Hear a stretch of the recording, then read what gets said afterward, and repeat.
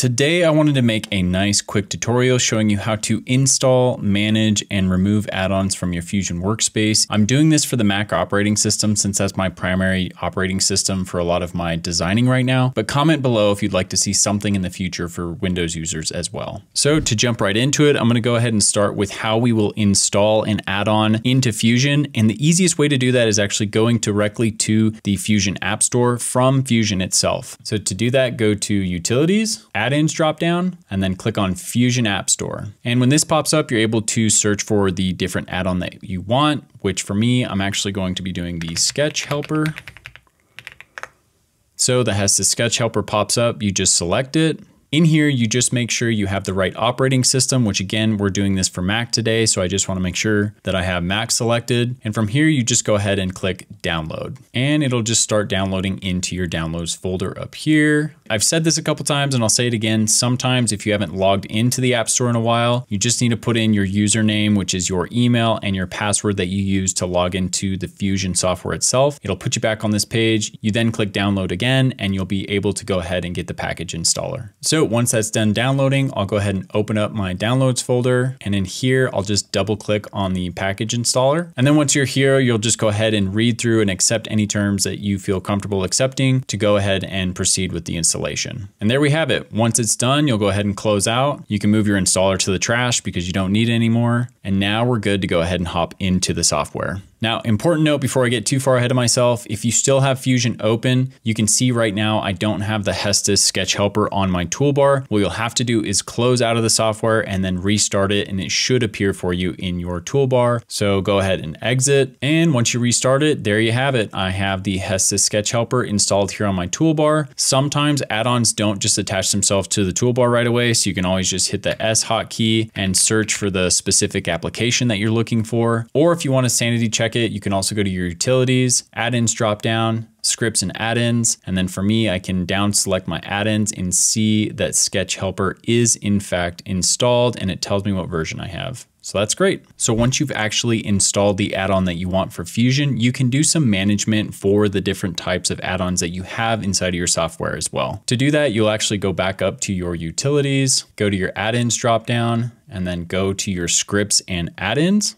So once you're in this menu, it's got a lot going on, but there's several things that you can actually look at to filter down what you're looking for. So you can filter by scripts, you can filter by add-ins. And what's really cool here is inside of just add-ins only, you can see what things are actually running right now, what things actually run when you start up the software. And probably my favorite part of this is you can see what version of an add-on you have, because sometimes you'll be running one that's outdated, and you can come in here really quickly to see if what you are running is maybe a little bit behind or it's up to snuff with what kind of version you want to have installed in your software as well. So something really cool about this is if you have an add-on that you don't want to be running, you can simply come in here and click the toggle to go ahead and deactivate it. That way it's not running inside of your software if maybe it's bogging down some of the compute, or maybe you're just not using it anymore and you don't want it to turn on either when you start up or while you're operating in the software. These are the simple controls that you can use to easily manipulate that. Another thing that is kind of nice is if you're looking at some of the names of these different add-ons and you're not 100% sure what it is or what it does, you can actually click on one, and over here on the right, it'll give you a little bit more information and give you a link to the App Store to see where you can download it from, get a description. It'll also tell you the file path where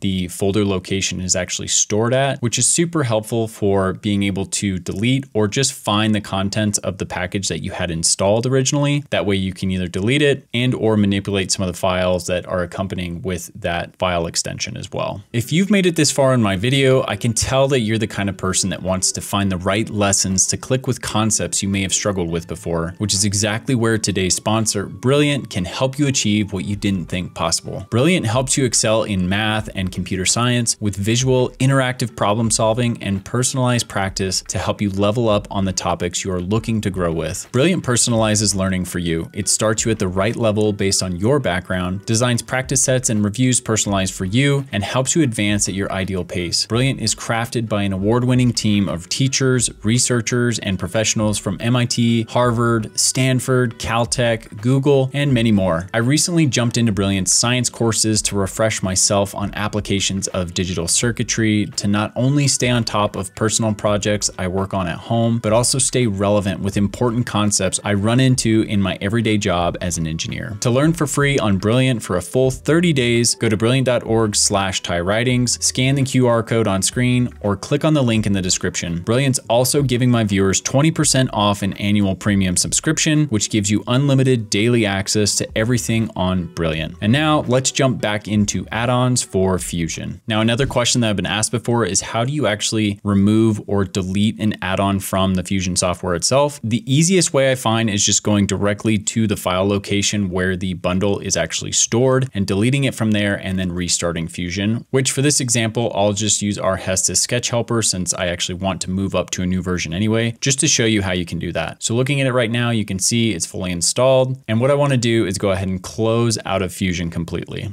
Now that I'm closed out, I'm actually going to bring up my search using Command and the space bar. And then once I'm here, I'm going to type in this file path, and I'll also have this in my video description. That way you can jump there yourself on your own Mac. So library, application support. And it shows the folder where this is located. I'm actually gonna click on that. Once you're in here, you'll want to navigate to the software that you're trying to modify, which for us is gonna be Autodesk. And then once you're in here, you're gonna go to your application plugins. And right here, you can see I have my sketch helper bundle, and that is the one that I wanna get rid of. So I'm gonna select it, right click, move to trash, and now it's done. I X out of this, and what I can now do is restart Fusion. And now you can see when I start back up, I no longer have the sketch helper icon up here in my toolbar, which is telling me that I actually successfully got rid of the add-on. I can also double check by going to my utilities, my add-ins, scripts and add-ins, and I can see now that the sketch helper no longer exists, which is great. It's super easy. It's just a matter of finding the right file locations, deleting it, and then making sure you restart Fusion. Thank you so much for watching today. I hope you got some value out of that. I tried to keep it as short as possible to give you the information you need to be able to manage add-ons in and out of Fusion to help boost your workflow and hopefully give you some more options for extensions and different tools and features that you can find from third-party apps that are really nice to have for some of the different stuff that you may be doing for your personal projects as well. If you're looking for some more Fusion topics, I'll float a couple videos up here on the screen. But for now, thank you so much for watching, and I'll catch you next time.